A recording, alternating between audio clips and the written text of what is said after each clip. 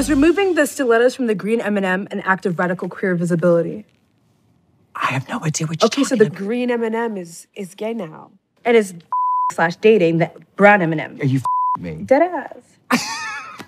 Dead ass. These are big. Dead ass what? M&Ms Dead ass me or these dead M&Ms ass?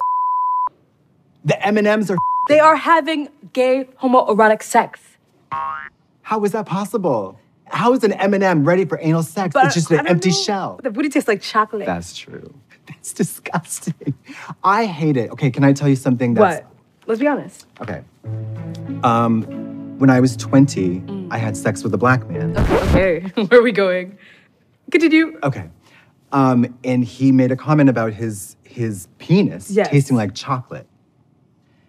And I was so confused after having tasted it.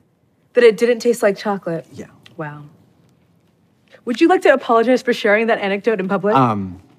I would like to offer my sincerest apology for having shared that anecdote in public. Not only was it crass, vulgar, and completely racist, it was completely inappropriate. And I hope that I haven't sullied the waters of this fine television program because I'm so grateful to be here and I hope that you all have a great day. How many black chocolate penises have you tasted? Over a dozen. A dozen, 12 to be exact? A baker's dozen, maybe. 13? Yeah, 14 13 could be. Big black. Well, they're not all big. That was another misconception. Oh my gosh.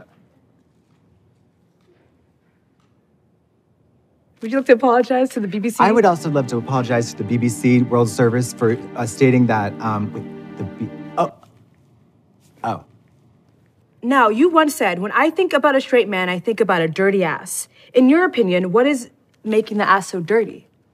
So there was this man, and he did one of the most erotic things I've ever had done to me. He said, "Look what you did to me." And he put my hand on his crotch, and it was a huge, you know what. And then we got into the bed, and he went ass up. And as I approached, it was